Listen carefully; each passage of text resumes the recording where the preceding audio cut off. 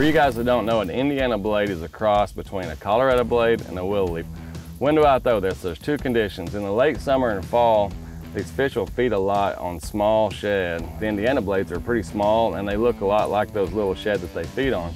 The other condition is water clarity. It's not clear and it's not real dirty. And that's when the Indiana blade shines the best. I actually like throwing Indiana blades the most when it's tough fishing. That midsummer to early fall, to me, that's when the Indiana blade shines the best.